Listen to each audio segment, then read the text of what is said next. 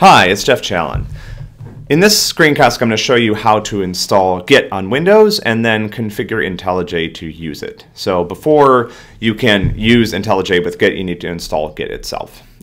So we have a link here in the instructions to the downloads page for Git, where you can find the version for Windows. I'm not sure whether you need to do this on Mac or not. I think if you install certain developer tools on Mac, you actually end up with Git, but you may need to do this on a Macintosh as well. But the process will be roughly the same. So I'm going to download the Git installer and run it. It's going to ask me the normal questions about where, accepting license agreements, where to put things. So this is important. At this point, you need to keep an eye on where Git is being installed. So in this case, it's being installed into the program files, parentheses x86 subdirectory of my C drive, because I'm going to need this when I use to configure IntelliJ. Okay, so I want to install all of the default components. This is fine. It's going to create shortcuts in the start menu. That's also okay. I can use Notepad here. I don't Vim or Nano or something.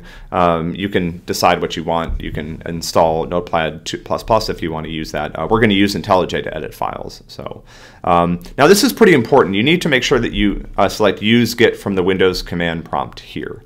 If you don't do this, it will fail later when you would try to integrate Git with IntelliJ. Okay, default settings here are fine. And this is also fine, and we're going to hit install. Okay, great. So the installer is going to copy some things into place. This is going to take a few minutes. While this is running, I'm going to show you how to start the process of configuring IntelliJ to use Git. So I'm going to launch IntelliJ over here. While the Git installer runs, let's see if I can minimize this. Yep, great. Okay, so I'm going to fire up IntelliJ.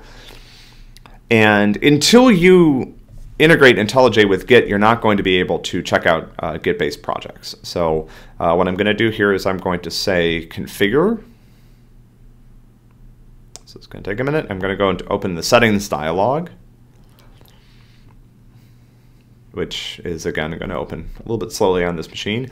And then down here, open up the version control and then get over to Git.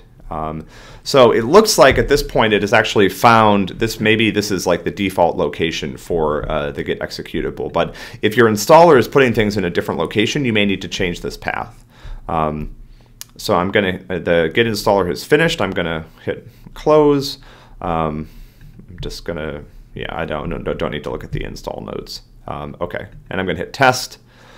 And at this point, Git executed successfully, and so now I've got Git integrated properly. If you need help with this, please come to office hours. But if you install Git and put it in the default location, then IntelliJ should just work. So good luck.